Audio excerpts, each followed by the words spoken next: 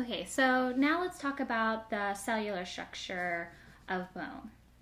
You can think of bone as being mostly made up of the bone matrix and then the cells that actually help to form this bony matrix. Now, the majority of bone is made up of the bone matrix, which consists of two principal building blocks.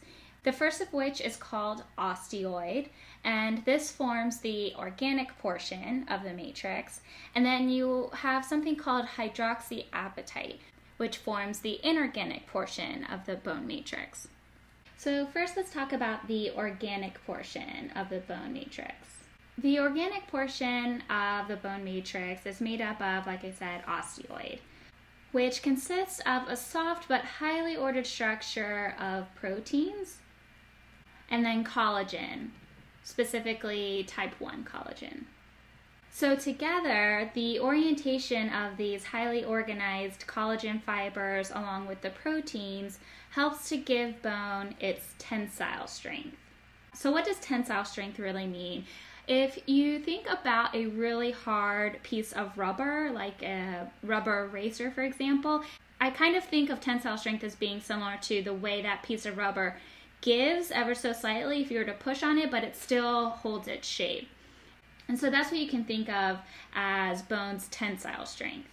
Now for the inorganic portion of bone.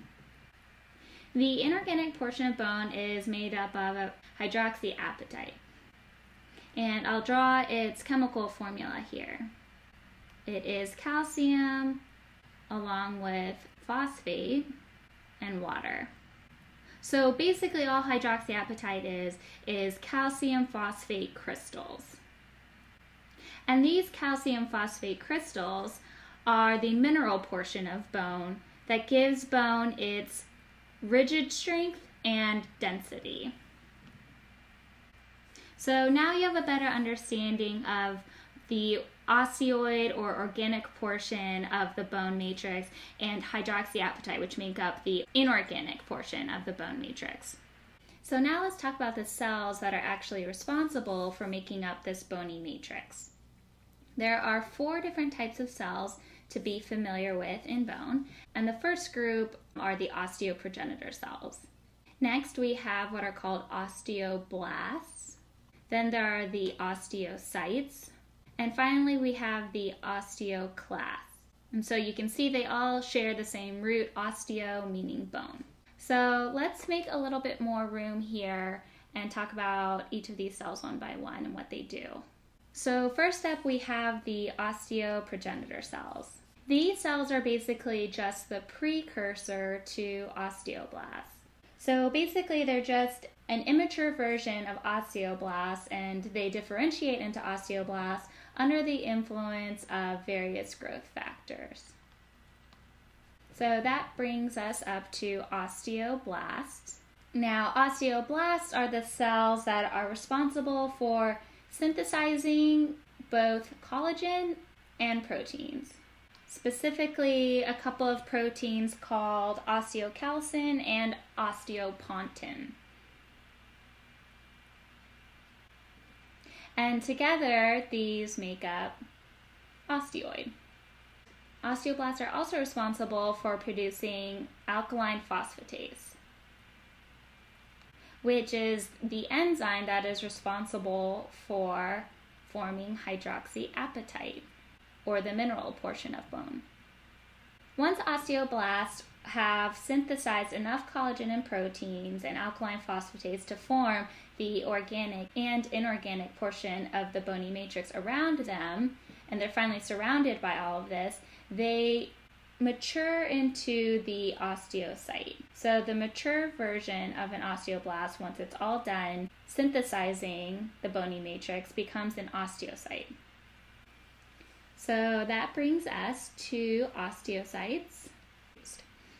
Now, the spaces that osteocytes occupy are called, within bone, are called lacunae.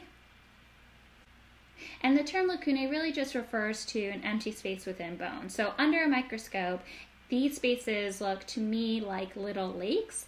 And so that's how I remember what lacunae are. They are little lakes or absences empty spaces within bone. And these osteocytes have little arms or branches that reach out to communicate with other osteocytes or osteoblasts, which kind of gives them this star-like appearance. And these little branches are like sensors that pick up new information, send out signals, basically allowing osteocytes to communicate with other cells that help to maintain bone. And then the final cell type is the osteoclasts. Now, osteoclasts are derived from a cell line called monocytes, and they are responsible for bone resorption. So basically, they break bone back down again, and they do this with an enzyme called tartrate-resistant acid phosphatase. So osteoblasts help build up bone with an enzyme alkaline phosphatase, and then osteoclasts help to break that bone back down again with an enzyme tartrate-resistant acid phosphatase. So bone is basically constantly being remodeled, built up by osteoblasts and broken down again by osteoclasts. And an easy way to keep this straight is to think that osteoblasts, the B in blast, is for building bone, and then osteoclast, the C in osteoclast, is for crashing bone down. So osteoblasts build up bone, osteoclasts break it back down again. Now, as osteoclasts are resorbing bone, they start to form little empty spaces in bone. And wait, what are empty spaces in bone called? They're called lacunae. And so just like osteocytes occupy lacunae, osteoclasts occupy a special kind of lacunae called Howship's lacunae, which are just the little resorption pits formed by osteoclasts as they break down the bone surrounding them.